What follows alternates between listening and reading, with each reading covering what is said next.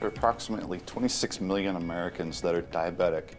As one of those 26 million that are diabetic, myself, it's very important to us as a practice to be able to offer the latest care in diagnosing and monitoring diabetic patients. We've got the latest technology to be able to do that, including OCT, which is a way to track the progression of diabetes in the eye, as well as the Optos machine that can catch early patients, oftentimes without even being dilated. It's a way to image the back part of the eye, and we can actually go over that and show the patient their eye in real time. The reason it's so important for patients to get their eyes checked is diabetic eye disease is often precursors to more serious complications such as heart disease or stroke.